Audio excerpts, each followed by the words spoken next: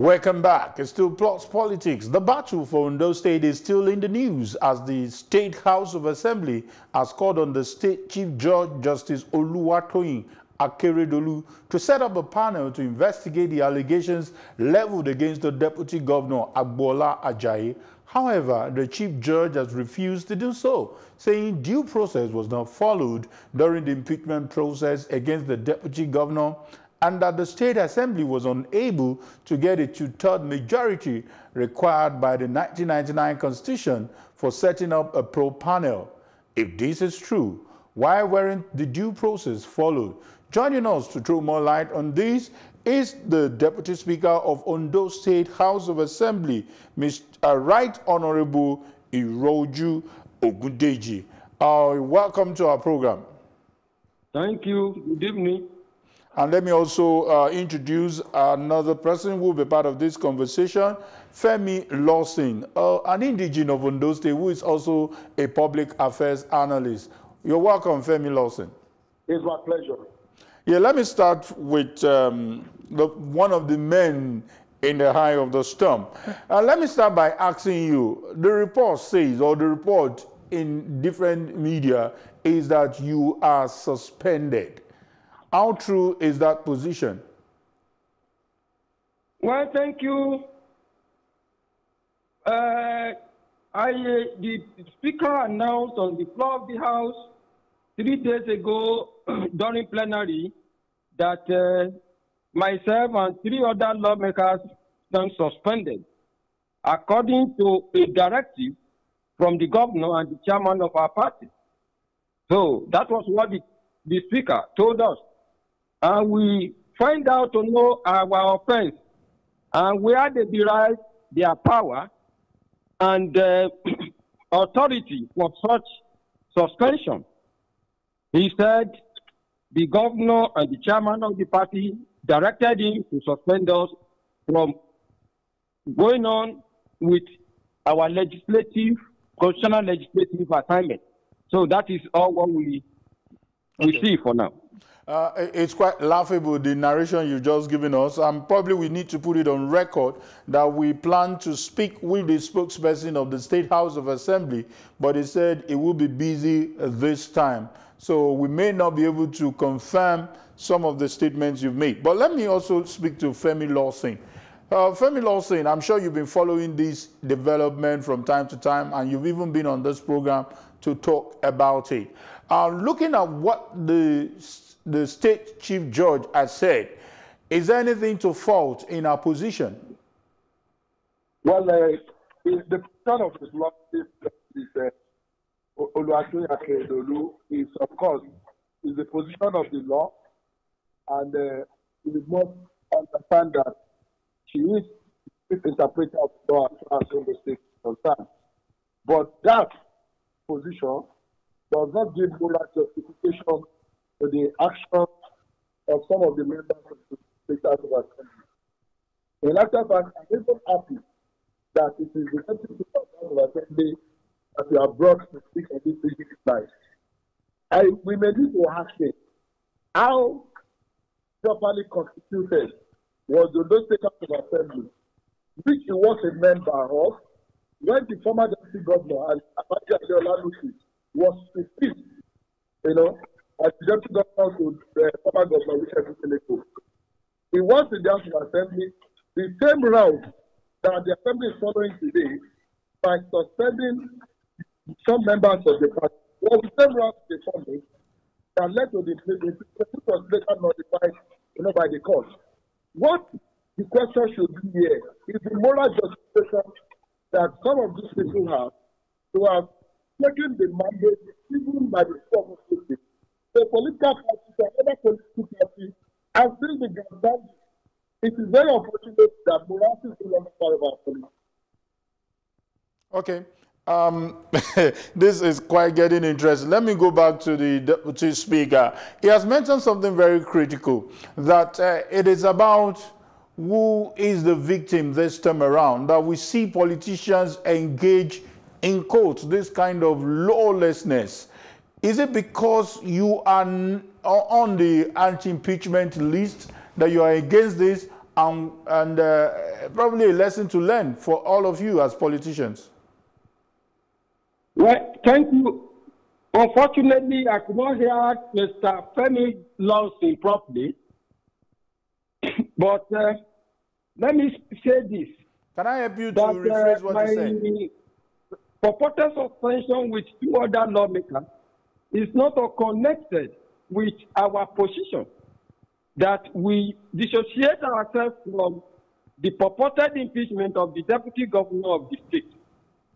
However, the 14 lawmakers that signed the purported impeachment process, which was read at the floor of the House during the plenary and ruled upon by the Speaker of the House, they will not form the two-thirds majority as dictated and analyzed by the Constitution of the Federal Republic of Nigeria, Section 188, 1 to 11, as the case may be.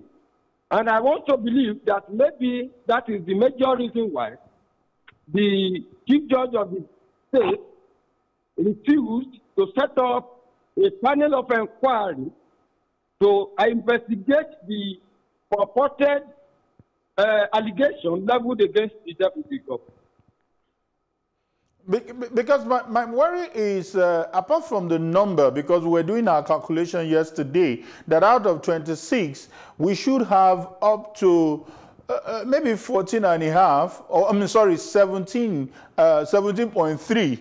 And in this case, we have 3 that was said to have actually joined the 14. How true is that position? Do we just have 14 or we now have 17? And what really, how did the 3 get added to the 14? Let me quickly put the record straight. Okay. If you go through the provision of Section 188 of 1999 Constitution of Federal Republic of Nigeria as amended, the position is clear. There are procedures and processes and stages of the impeachment of a governor or a deputy governor, as the case may be. In this case, the total membership of Ondo State House of Assembly is 26.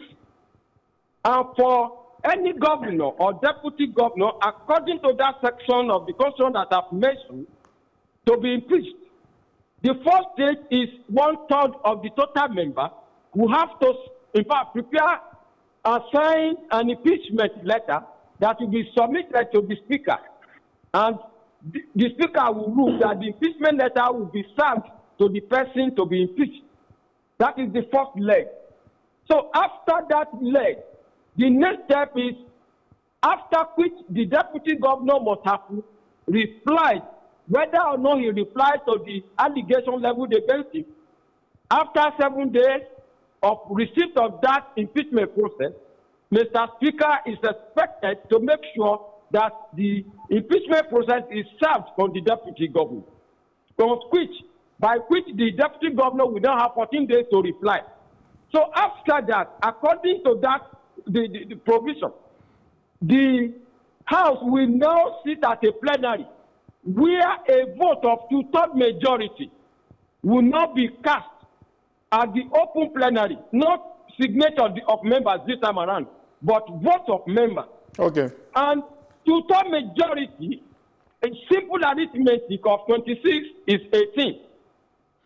So in this case, 9 of us that do not believe in the impeachment, we have written to the Speaker and the Clerk of the House that we dissociate ourselves. And you know the import of that. When you deduct 9 from 26, you know the total number remaining. You will have 17. And in this case, only 14 members signed the impeachment process, meaning that 3 abstained. Peradventure, assuming without considering that the 3 that abstained eventually joined them, they will have 17 in total. Okay. That means that 17 has not even formed the 2/3 majority, which can carry out the impeachment process, or which can make the Chief Judge of the state to set up a panel of Honorable Ogundeji, So this is the stage at which we are. I like your analysis, and it can only be argued by the other party. But let me listen to a political analyst who also been monitoring this. Do you also share his opinion that the process of impeachment adopted by these 14 members is faulty without even presenting it to the Chief Judge of the state? And probably I need to also put this on record. The Chief Judge of the state is not in any way related to the governor, though they bear the same name. So continue, yes. Mr. Femi. Well, I think fundamentally, this is why we have always asked our politicians to be well behaved, to be properly behaved, because of the kind of precedent they must be setting in their conduct. The Deputy Speaker of Ondo State House of Assembly today was part of the people that actually initiated a terrible precedent by using the shortcut to remove a deputy governor to Ondo State some time ago. Now, coming back to the issue, Section 143, you understand, I think a lot of members of the House of Assembly have to be taken for refresher course without sense of responsibility. Section 123 only requires 1/3 of members to sign this notice. In this case, which would have been about 9 members of the Ondo State House of Assembly, not even 14 or 17 that we are talking about here. Of course, the Speaker of the Assembly, they also have made fundamental errors by not following the process of anticipating a response to this allegation from the Deputy Governor. But it is wrong to have said that the number of people that signed the impeachment notice were not sufficient. It only required 1/3. It's very clear in Section 143 to sign that notice of impeachment. Of course, it now requires 2/3 majority to vote for or against the speaker eventually when the CJ was taken. These are the issues that were pointed out, by Lordship Justice Akeredolu. But the fundamental question that we must begin to ask our politicians is where they have dumped their sense of morality. What is really the basis of where we are today? The people of Ondo State, 2016, voted for a particular political party. Femi, I'm so sorry, time is fast spent, and you have so much to tell us. I'm sure the Deputy Speaker has a response, and please, you just have 45 seconds to respond to these in addition to what he has said. Let me also ask, I've heard from the camp, the 14-man camp, that your deputy speakership can only be done outside the House of Assembly. Why are you not on the floor? Please, can you come again? I hear from the 14-man camp that you remain suspended, and that is why you are not in the complex. You are not in the State House of Assembly. How true is that? I told you earlier that the purported suspension meted on me and the other 2 members is a nullity, because there is nowhere in our law where they derive the authority of their power to suspend me. So I remain a member of the State House of Assembly, and not just ordinary member. I remain the Deputy Speaker of the State House of Assembly. That one is that. I said because of my time. I said because of my time. Why are you not in the State House of Assembly complex? We understand that you are not there. That's what the 14-man camp is saying. No. I participated in both the 2 plenaries, and I was there before they said they purportedly suspended me. Okay. Okay. While the battle continues, let's hope that men will sheath their sword and the right process will be followed. Thank you once again, Deputy Speaker Iroju Ogundeji, who is the Deputy Speaker of Ondo State House of Assembly, and to our very good friend Femi Lawson for your intervention. And we hope that the politicians will listen to the voice of reasoning. Thank you for your time. We'll take a short break, and when we come back, it will be time for my take. Please don't go anywhere.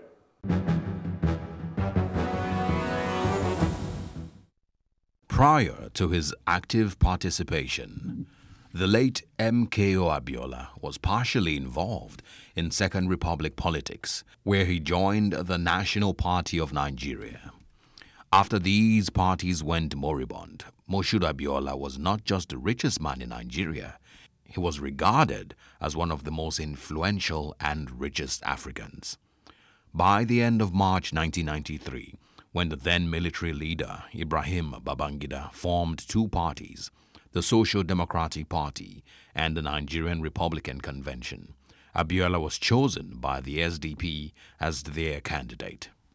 The NRC chose Bashir Tofa, and the elections were scheduled for June 12, 1993. The results clearly showed Abiola to be the winner. Nigerians supporting Abiola demanded that power be turned over to him as the rightful winner of the original election.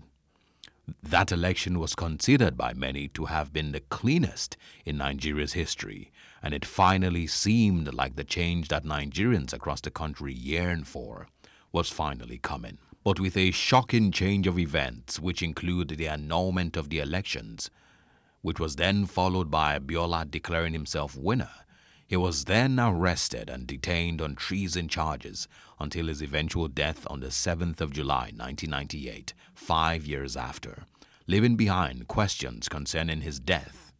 An official autopsy declared it as a heart attack, but the circumstances leading to his death left many questions in the heart of Nigerians. 22 years after, we just cannot forget MKO. July 7 marks the 22nd anniversary of the elimination of Chief MK Abiola, the man popularly elected by Nigerians as president on June 12, 1993. Abiola was eliminated after spending over 4 years in incarceration just because of his blunt refusal to compromise his principal belief that a mandate freely and enthusiastically given by over 14 million Nigerians cannot be overturned by military fiat. The late MKO Abiola of blessed memory died almost exactly 22 years ago. He was killed by the military junta. Nigeria's current president, Muhammadu Buhari, in a move to celebrate MKO and the significance of his life and death, declared June 12 as Democracy Day in Nigeria. He also conferred the honor GCFR on him and renamed the national stadium after him. We demand the entrenchment of the true spirit of June 12, which is free, fair, and credible elections. That is the best way to immortalize MKO Abiola. MKO Abiola lives forever. Today, I really don't feel the vacuum he left behind, his absence as created, has been met by the democracy we are running now. Yet. But I see the present government trying so hard to replicate some of the things that Abiola said he wanted to be to Nigeria. I see this present government trying to replicate it. There have been numerous reactions to how different Nigeria would have been if Abiola had been allowed to claim victory in the 1993 elections. Today, we look back 22 years later to review the legacy of MKO Abiola, our journey since his passing, and a delayed return to democratic rule, which eventually happened in 1999. Osaogi Ogbonwa, reporting for Plus TV Africa.